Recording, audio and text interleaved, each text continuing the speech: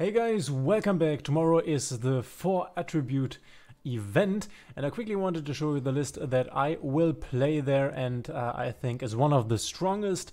Other honorable mentions are Flo and Reese. I think Flo and Reese will see a lot of play. You can also build kind of a Sword Soul deck. And then again, this Adamantipator version, which has most of its core cards intact, but not all of them. So I think Flandreese may be the strongest, not quite sure, but don't have it on the main account here.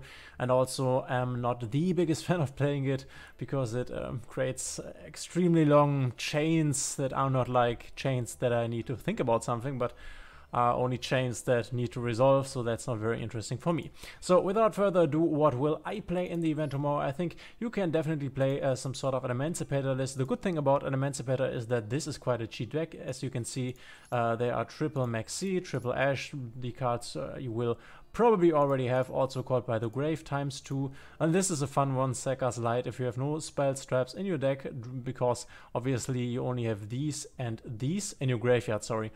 Draw 2 cards for the rest of this duel. After you activate this card, you cannot activate spell trap cards or effects except Sekka's Light. And then you can banish this card from your graveyard, reveal one monster in your hand, shuffle it into the deck, and then draw a card.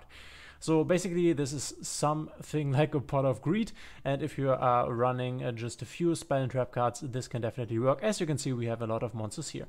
Other than that, there are some super rares, but you could cut down on the super rares and maybe put another rare in, or maybe another Dropsy if you want to. Could also put another Gigantus in. That could also be possible. Tackle Crusader and Revival Golem, so you could even make this list more cheap by substituting a few of the super rares. But the cool thing about the Emancipator deck is that this is quite a strong deck that you can play, I think, until a Diamond 1. Maybe not in the current format, but in formats to come.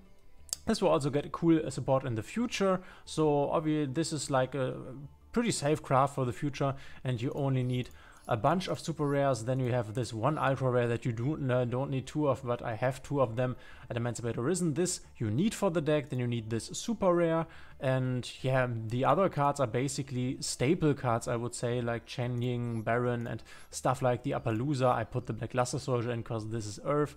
The Sprite Elf, and then the other cards are again super rare rarities. So all in all, this is a super cheap deck. You have like the Coral Dragon here, which you can draw a card with. This one can excavate more. You have the Crimson Blader, which is pretty strong and bans your opponent from summoning level 5 or higher monsters on their next turn. Obviously Baron, you have the Abyss Dweller, which you can use against graveyard tactics.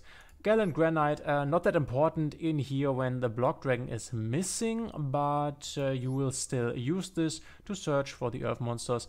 And then, yeah, the rest is pretty clear. With your Elf, you can then revive your Researchers, who can then search for other Researchers, and so on. So I think this will be one of the strongest decks, right beside Flandreese, I guess.